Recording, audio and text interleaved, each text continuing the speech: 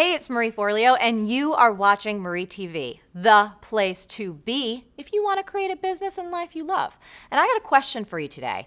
Do you ever feel completely overwhelmed and confused by social media? I mean, most of us want to do a really great job. We know it's important, but with things changing so fast and with so many platforms, it gets a little confusing, and we just want to know the right way to do it. If you can relate to this, you are in for such a treat today because I have the world's leading expert in social media here to help us out. Gary Vaynerchuk is a talented entrepreneur, video blogger, self-trained social media expert, and a best-selling author. Recognizing the importance of e-commerce in 1997, Gary launched WineLibrary.com and helped grow his family business significantly from $3 million to $60 million by 2005. In the spring of 2009, Gary and his brother AJ launched VaynerMedia, a new breed of agency that helps Fortune 500 companies like GE, PepsiCo, Hasbro, and the New York Jets find their social media voices and build their digital brands. With over 1 million followers on Twitter, Gary is recognized internationally as one of the top people every entrepreneur should follow and a social media trailblazer. Gary, it is so awesome to have you on Marie TV. Thank you so much for making the time to do this. Thanks for having me. So this is your new book, which, by the way, Jab, Jab, Jab, Right Hook, How to Tell Your Story in a Noisy Social World. I freaking love this book. I went through it when your team sent it over, and I was making notes. You can see I even have a little tab back here. This is different than your other books, which I love, Crush It and Thank You Economy, but this has 86 case studies, which is amazing. Let's start off. What does Jab, Jab, Jab, Right Hook mean in this context? So I decided to use the boxing metaphor because I think when people think about social media, they think about it as this, and I'm talking about the whole world. I'm not talking about just the people in the know. They think of it as, is this real? Does it have actual business value? It seems like there's a lot of noise. Right. It seems like people just throwing stuff at the wall and hoping it's gonna be okay. Social media experts and gurus and mavens who 80% of them used to be real estate agents when the real estate boom was good. So it's mucky. Yeah. But for me, somebody who's been in it for a long time, it's a real science. There's a real reason that I'm sitting here with you. There's a reason I've been able to sell a lot of wine. There's a reason VaynerMedia has gone from 20 to 300 employees in 2 years. There's a reason I'm executing. And I realized, it's a science. I said at one point, it's a science. And then I was thinking about this notion of content and why people are struggling with it. And when I decided to write a book, I decided to go with the boxing metaphor because I think when most people look at boxing, right, they look at it as dudes punching each other in the face, right? But most philosophers or deep knowledgeable people of the sport compare it to chess. As a matter of fact, boxing is known as the sweet science. And I'm a fan of boxing. And so I realized, social media reminds me of boxing. People think it's this one thing, but it's very detailed. Yeah. Then jab, jab, jab, right hook is actually what I do. Give, give, give, and then ask. Yeah. When I wrote Thank You Economy, I noticed that the people that got it aren't actually doing that well in business because they're too romantic. They're actually crippled by asking for the sale. And then you have 99% of everybody else who's only selling. Right. They're spamming on social. And so if you're always throwing right hooks, people duck, right? Right. They know it's coming. Right. This is my formula. This is why I have success. I want to guilt people into buying my things. The way I do that is by giving so much up front. And then if you're lucky enough to be wired the way I am, which is you have no expectation for people to deliver, yep, you end up not worrying if your right hook doesn't land. You recognize that a good percentage of your right hooks do land. And you're right, it's very, very different than my last couple of books because I also want to evolve and change and make people like yourself who I'm happy that respect me, not to start muting me out. Yeah. This shows my detail.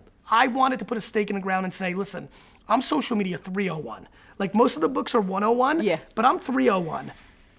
I love that. There's so much of what you just said that I want to dive into a little bit more. First of all, I think it's so genius because, at first blush, you could be this guy who's telling it like it is and in their face, and people could write off maybe your other books as oh, they're so surface. But just like with boxing, how there's so much more, if you think a little bit, there's so much more strategy underneath the in-your-face attitude and the fun and the motivation and all that. So I think that is brilliant. Two, I think another reason. And I want to say something because I think in this gorgeous setting, by the way, it's fun to be let's get emotional.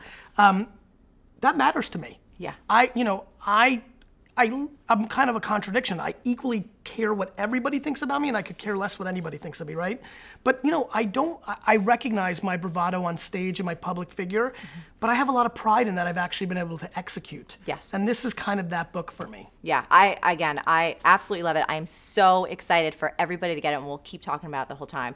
But the other thing I want to mention too, and I think this is the reason why I've been such a huge fan of yours and followed you since back in the day, is because I identify with so much of that. What we do here on Marie TV, people always ask, they're like, how are you making money? I'm like, we sell one big product a year, but the rest of the time it's like and we keep trying to kick up the level of this. It's like, how do we give more value? How do we make it more entertaining, more goofy? Because that's really me. And I think similarly, sometimes people write me off as like, oh, just that silly girl. She curses. She's from Jersey. She's so inappropriate. But it's like, once they really look a little bit deeper, there's a lot more. So anyway, that's me. Yeah, I'm from Jersey. I know. I curse.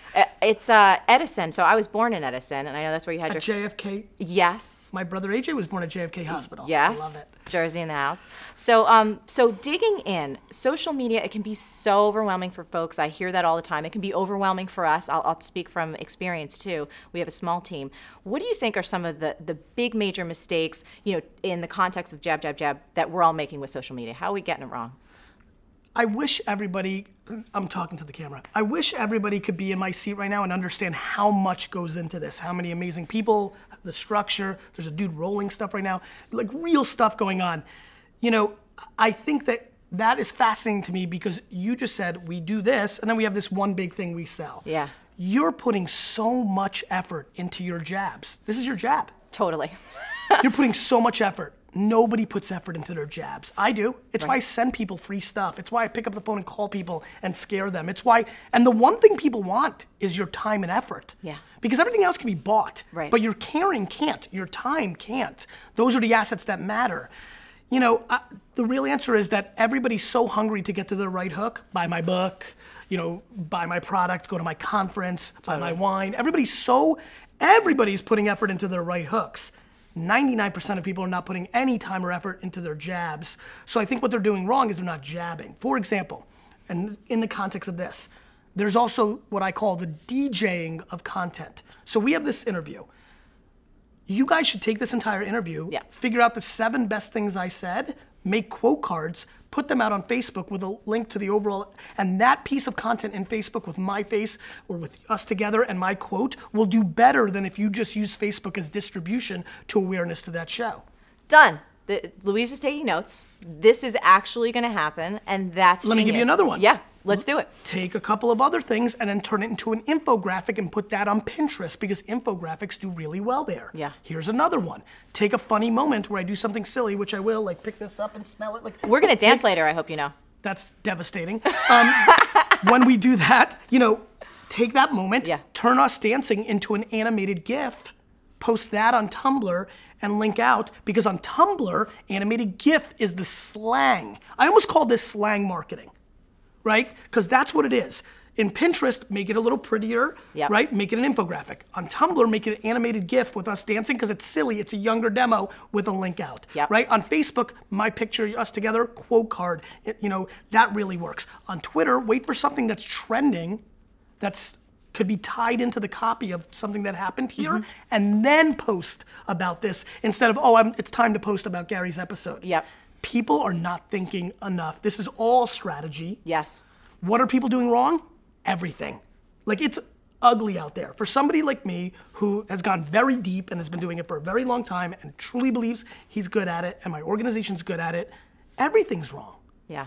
I gotta tell you, and this is like, I don't blow smoke up anyone's ass. When I was reading this, preparing for this interview, I was reading it literally 1 o'clock in the morning, and I'm taking notes, and I realized, we care so much. We care more than anything. We will do everything. We'll give customers money. We'll send them gifts. We'll anything possible to show that we genuinely care about people. Economy. Yes, we do that because that's how I am as a human being, and that's the only way I want to operate. A funny thing happens when you care about other people. They start to care about you. Yes. It's funny. But so when I was reading this, and I know how much we care, and I know how much effort my team puts in, and we're small, but everybody works their asses off, and I saw how many mistakes we were making. Because it's not about caring. It's why I wrote this. Yes. Thank You Economy I wrote as a call to arms of like, if you don't give a shit about people, you're done. Yep. Right? Like, recognize we're living in a small world now, and everybody's reputation and the word of mouth matters. Yep.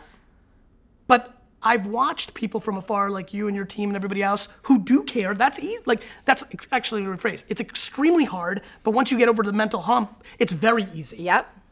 You're not making all these mistakes because you guys don't care. You're making all these mistakes because it's hard and nobody's talking about the real details. I didn't know. Like, it was, you know what I mean? It was a thing. Yes, completely. It's the talent of knowing what to do. And I think you really hit a chord, and it's why I jumped in and said it mattered to me. I realized, people think I'm successful because I'm funny on stage?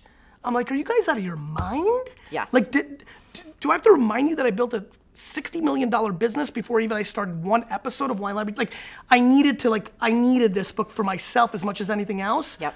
And I really wanted to empower people. This is a utility. This isn't a rant. This is a textbook. Yeah.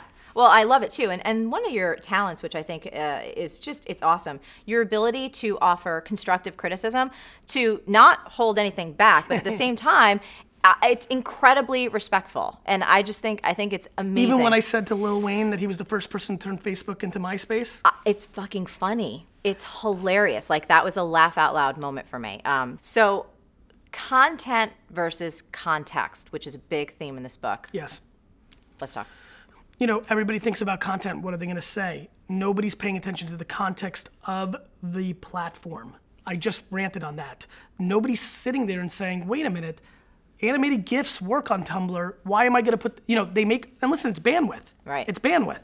You take one picture and you want to put it on Facebook, Twitter, Tumblr, Pinterest, because everybody thinks of social networks as distribution channels to bring you somewhere else. Yep. I think of them as places to natively tell stories.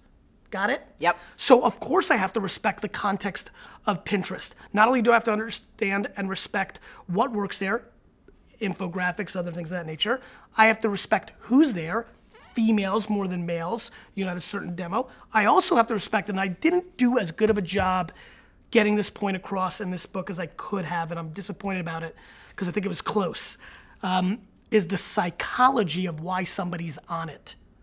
Why is a female on Pinterest at 8 p.m. at night? Why is she on Pinterest at all? Because the data shows, and analytically and anecdotally, and what I spend time on, is she has the intent to buy something. You pin something you actually want to buy. Mm-hmm. Or the intent to aspire to buy that. One day I'm gonna get this kitchen. Pin. What you're putting out to somebody from that mindset needs to be different than why she's going through her phone on Facebook, which is to keep in touch with her world. That takes a different story. It's all context. The way you and I are acting right now, compared to if we were at a conference on a Saturday night at 2 a.m. in Las Vegas, is different. Right. The context of the room requires us to act differently, even though we still are ourselves. Yes. Right? Yes. Those subtle things, that wittiness on Twitter that's required, that beautiful picture or authentic picture, let's call it, on Instagram.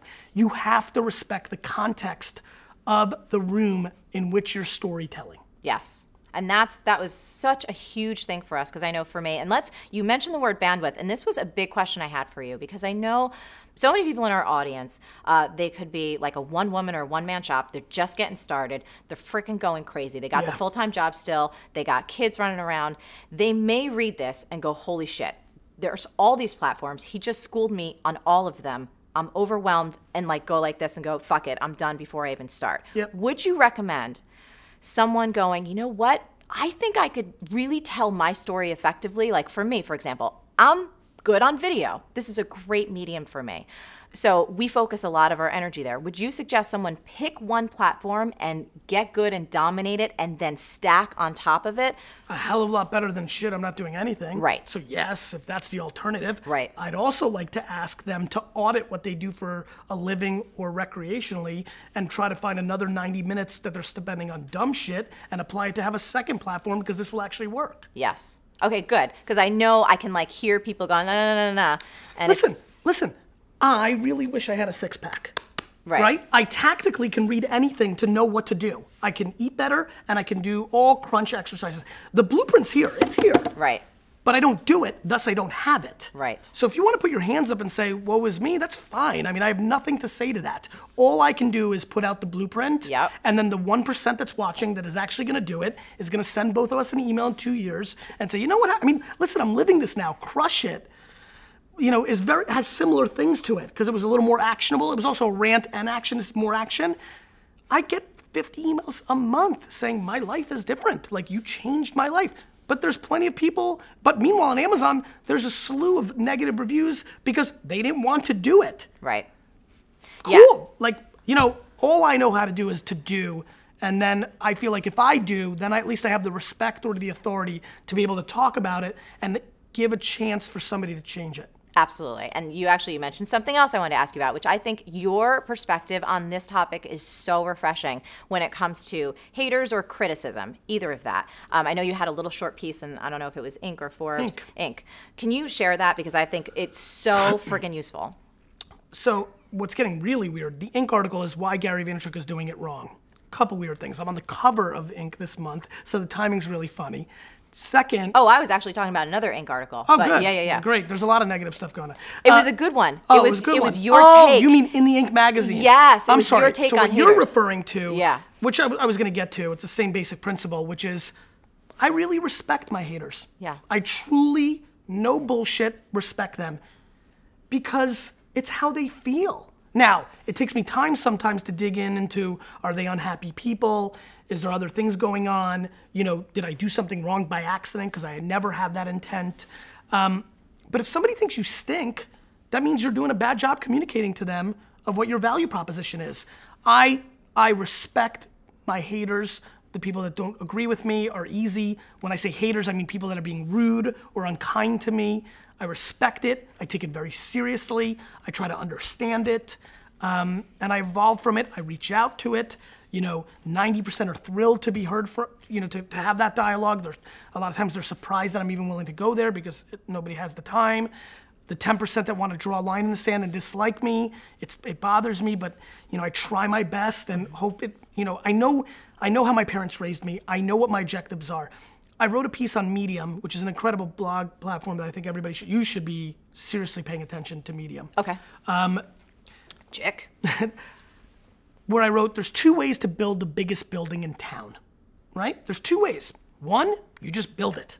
You build the largest building. Or number 2, you tear down all the other buildings around you.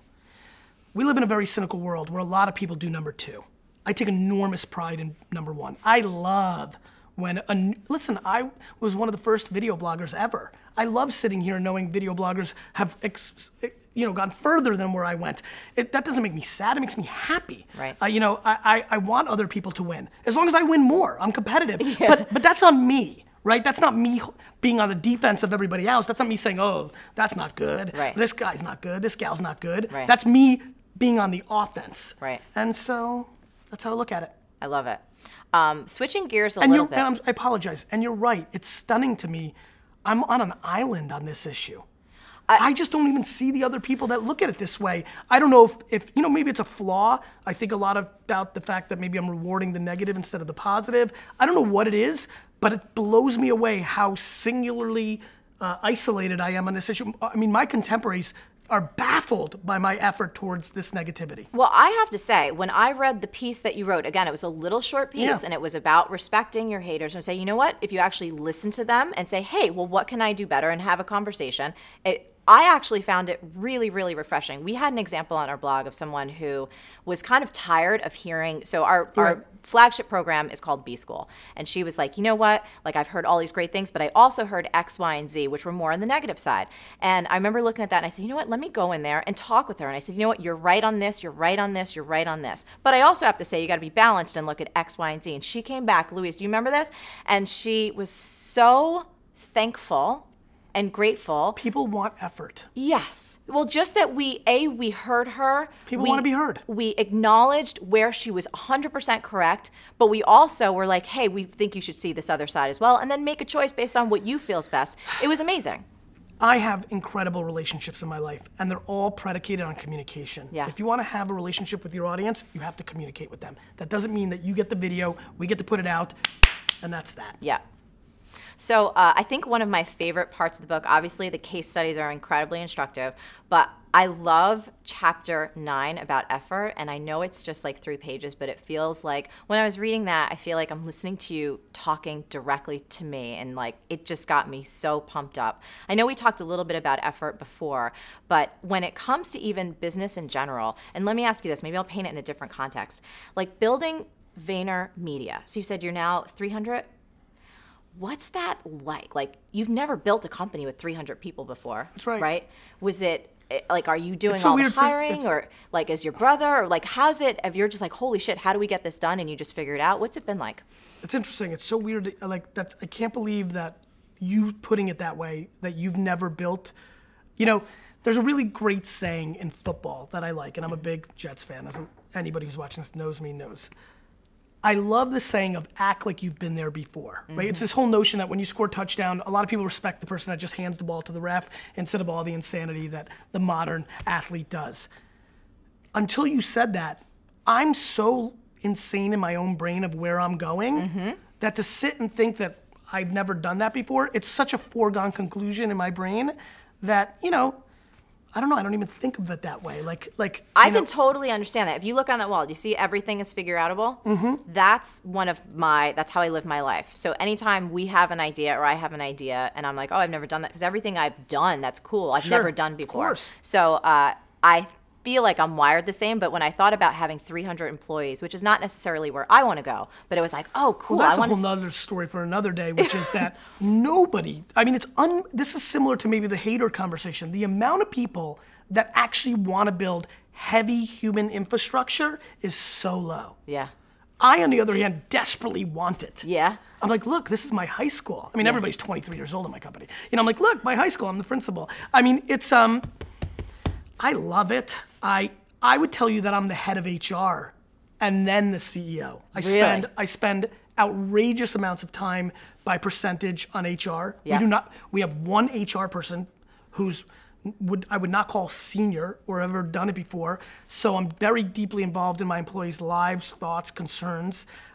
Mainly because I think it's going to be 1,000 or 5,000 person company. So I feel if I instill the heart into these and DNA into these 500, into these 700, well then that gets me to 70,000 or 7,000 or whatever it ends up being. VaynerMedia is an evergreen company for me. What I mean by that is I will never sell it. I may dilute some of the percentage of it, but I'll never sell it. I need it to be a testing ground for all the other things I do for the rest of my life. It's a very emotional company for me that way. So what I can feel from you as you're saying that is like, I love that energy and everything in here. It's like the perfect testing ground for you to continue to evolve. And obviously I'm really thankful that you're doing it, because I feel like, all right, great. I have someone who's leading the charge who we can pay attention to. And obviously we're going to try and figure things out on our own. But I love knowing that you're in the world, because it makes a huge, huge difference. Well, I appreciate it. And it's a funny thing for me to think about, which is, I'm like, look at me, I'm so great. I was able to make this detailed book. No shot if I didn't have this company. When I think Crush It, Thank You Economy is my life. It's how it's my like North Star. But Crush It, I was writing about what I was doing for Wine Library TV and Wine Library, which was pioneering this thing. Yeah. That's what I feel about this book, which is what I talk about here will be mainstream. You know, when I'm talking now and doing this interview, I'm looking at your team, when I'm bringing up the Tumblr post and I see everybody like, yeah, that's exactly right. That's how I felt about Crush It.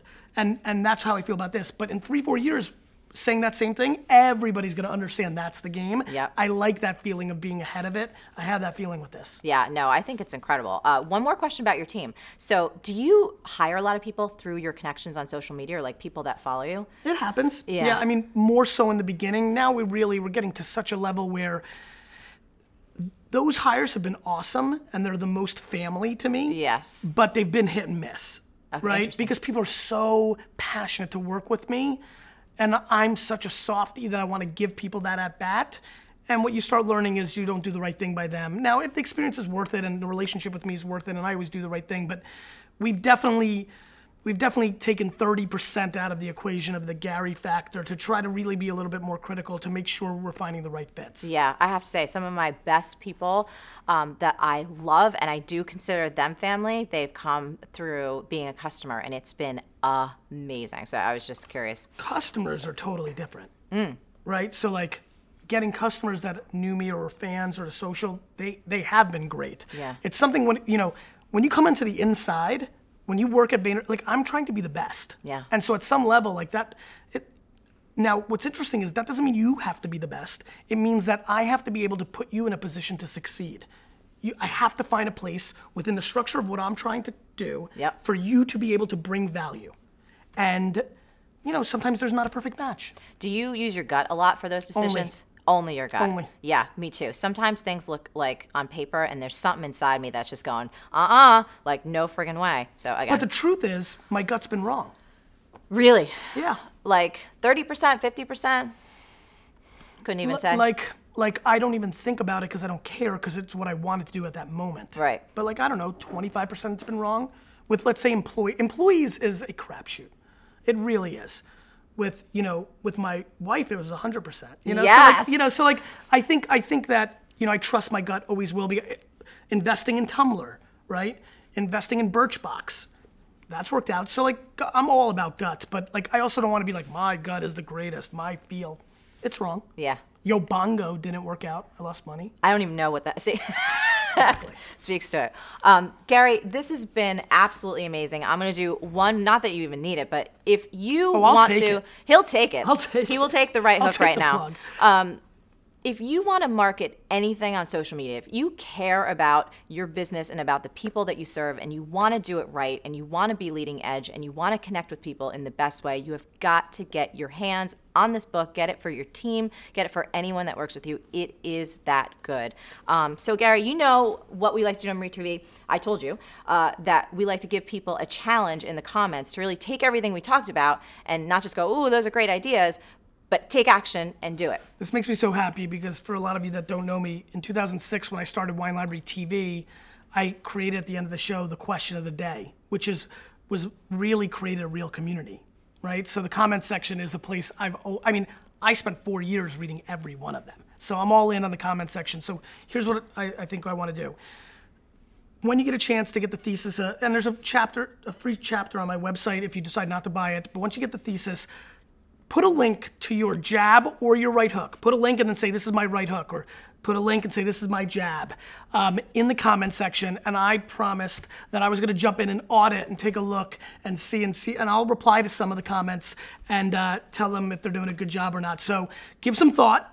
Try to figure out what you're selling, what you're trying to get across to the world. You might be trying to raise money. It's not about selling something. Whatever your objective is, and then create a piece of content. It could be just copy on Twitter if you're not good at Photoshop, if you're a one-person shop. But leave your link to it, and if it was a jab or a right hook. Awesome. Gary, thank you so much for making the time, especially during the book launch. And it drops today, which is fantastic. Really appreciate you being here. Thank you so much. So put some thought into it, and as always, the best discussions happen after the episode over at marieforleo.com, so go there and leave your comment now. Did you like this video? If so, subscribe to my channel, and of course, share this with all your friends. And if you want even more great resources to create a business and life that you love, plus some personal insights from me that I only talk about in email, get yourself over to marieforleo.com and sign up for email updates. Stay on your game and keep going for your dreams because the world needs that special gift that only you have. Thank you so much for watching, and I'll catch you next time on Marie TV. B-School is coming up. Want in? For more info and free training, go to joinbschool.com. There is our wrecking ball right there. I'm gonna swing on it. Okay. It's the crab. This is my go-to. A big hit at the bar mitzvah scene in the 80s.